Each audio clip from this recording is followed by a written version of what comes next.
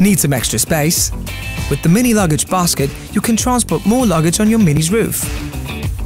First things first, unlock the cover with the key and take it out. Use the key's backside and make a quarter turn to open the other covers. Open and remove them too. Use the torque wrench to loosen all 8 screws.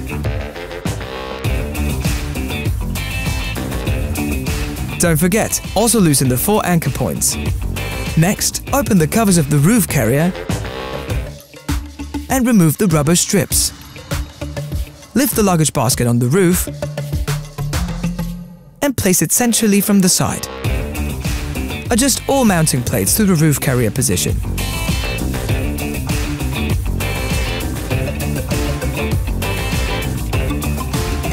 Use the torque wrench to tighten all 8 screws again. First, thread in the sliding block screws, then lift the luggage basket over it. Repeat this for all sliding blocks. Position the luggage basket centrally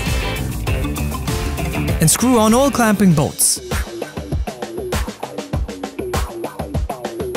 Put the 4 covers back on, close and lock them.